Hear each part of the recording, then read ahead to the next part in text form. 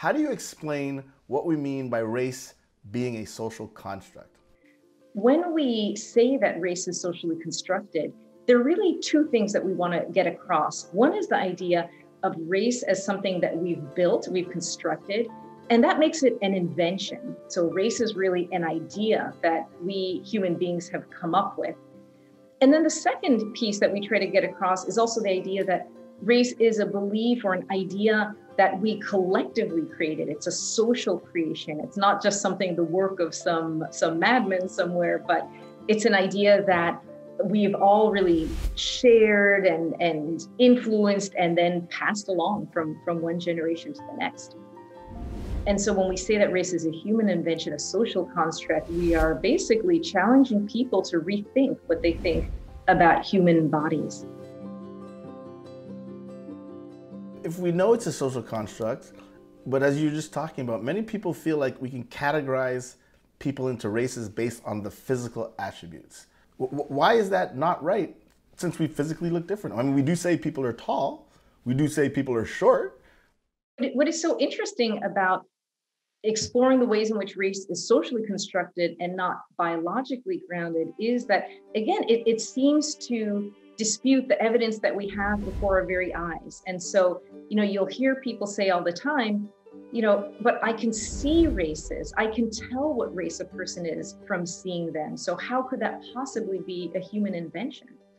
And what's really going on when we say that we see a person's race is that we're looking at certain bits of information from people. We're looking at certain things about them, like their skin color or their hair texture or their eye shape. And then we're taking that information and we're filtering it into a kind of model we have in our heads, kind of like a little computer program in our heads, which tells us where to assign people to a racial category based on those inputs. And where the social invention comes in is that our society tells us to look at just some things and then come to some conclusion about a person's race. If you think, first of all, of the rainbow, right? It's full of color. There's lots of different colors. Just like, the human species does include biological diversity, right? There is variation in our biological traits as we move around the globe. And that's true on the surface level in terms of what we look like. And it's also true at the genetic level and in other levels that are invisible to us, like what blood type we have or whether we're lactose intolerant, all kinds of stuff like that. But what the rainbow also helps us understand is that there are no clear-cut dividing lines anywhere along that spectrum. There's no, red shades gradually into orange, which shades gradually into yellow, and so forth. So there's no clear-cut lines. So when we as human beings come along and say, there are 2 races in the world, or 3 races, or 4 races, or 5 races in the world, it's like we're trying to chop up the rainbow at places that are convenient to us or that seem reasonable to us. But those dividing lines aren't coming from the rainbow itself. They're coming from our ideas about what should go together. The census is a prime example of how we construct race in this country. It's also used in other countries as well. Can you speak about the census and what that says about the United States?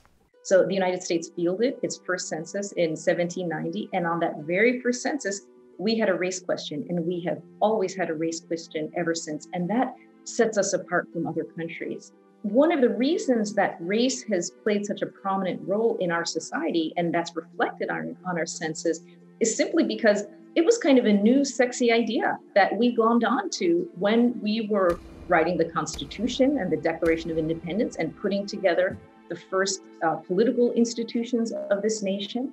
It was written into the Constitution in the 3/5 clause, which determined that slaves, people of African descent, would be treated as 3/5 of a white person.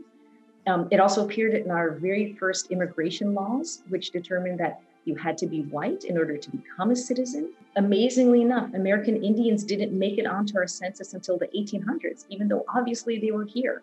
But that tells you something about the ways in which these categories, these racial categories, didn't really reflect some objective reality, either about the nation itself or who was in it, or about humanity and its diversity. It really shows us that those categories just reflect our changing ideas about race. So really, Change is the rule, not the exception on our census. And it's really the ultimate proof that these categories are coming from our imaginations, that we're constructing them.